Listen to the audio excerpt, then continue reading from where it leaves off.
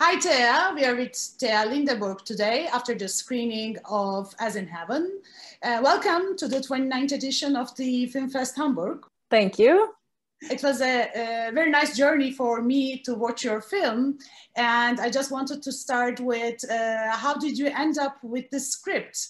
How did you read the book and how did you write the script? So that's an adaptation by the book of Marie Bregendahl. I hope I pronounced her name correctly. So how did you discover the book and how did you decide to make the adaptation?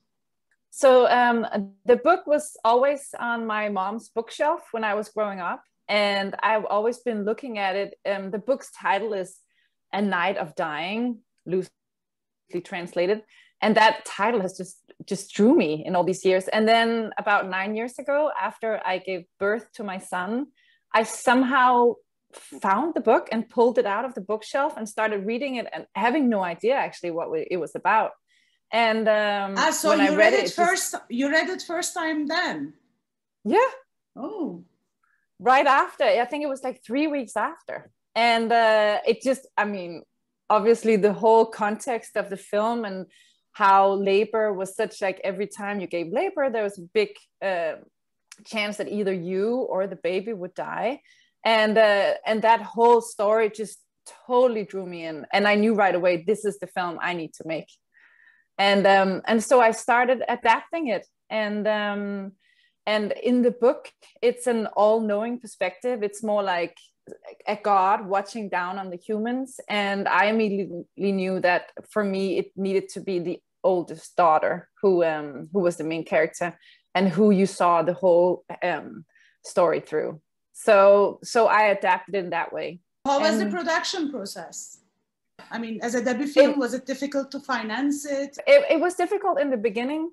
When I first presented the idea, I presented the idea to the producers of the film, and they really loved it from the beginning, but it was hard getting the Danish Film Institute to be a part of it.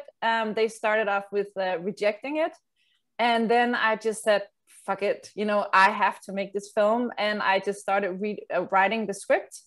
And by that time, there was a new producer at the Danish Film Institute who had just started, and I presented it to her, and she, luckily really loved it and understood it and understood what I wanted to say.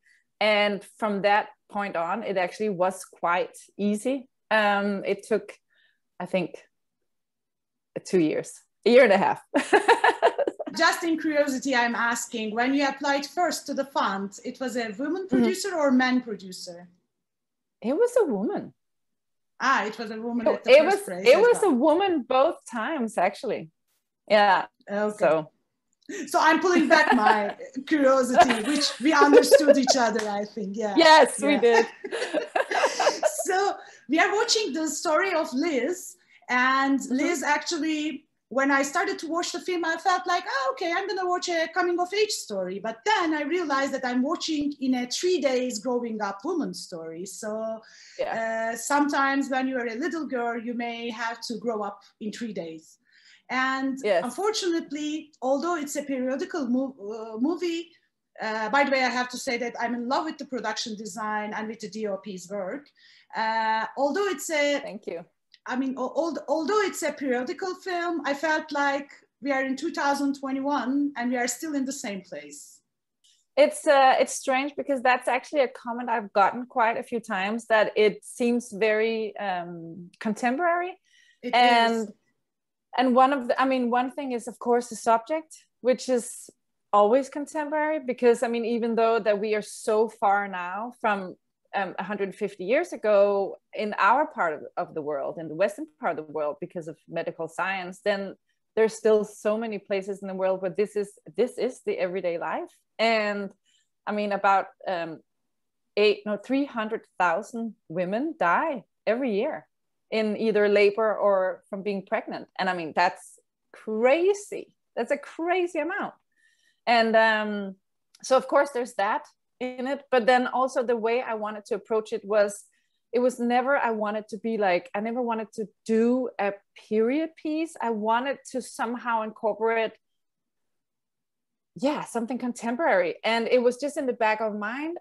It was also like, I thought, I don't want to do it in the set design because I want it to seem like that you were back then, but it's more in the way of acting, I think, and the way they're speaking and the way of, yeah, and just showing in general, I think human beings and human emotions, which are the same back then and now. While watching, I realized that I remembered something that they taught us in the film school, that in a debut feature, never work with children, never work with animals. And you did both. And you succeeded. How was it? It was a lot. I mean, we worked with 10 children, and we worked with elders, and we worked with animals. We were also depending on the weather, because everything takes place over those 24 hours. And we had quite a short shoot. We only shot for 5 weeks, and we also shot on film. So in a way, we put all the obstacles we could on ourselves, and, you know, somehow got through it. But the kids are perfect. Thank you. It was a long casting process to find these children, and I mean, it was very important that they were able to, be natural and be on set. And I worked with them for a long time before we started shooting, so there was a lot of prep. Liz's life, I mean, taking over the responsibility of the mother, even she was not dead yet. I mean, she's still on the bed. They're waiting for her to die, and she's taking over the song of the mother, the prayer of the mother, and she already starting to acting like a mother.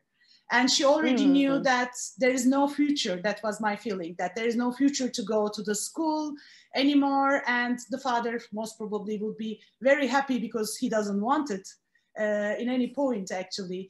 Did you have the feeling of that it is a little hopeless? Yes, I do. It is. I mean, I find it quite hopeless. Yeah, but I feel that Lise still has hope throughout the whole story until the very end, where the mom dies and she knows, okay, it's final. There's nothing more to do. And I think Lise's journey is very much, it's in her relationship to God.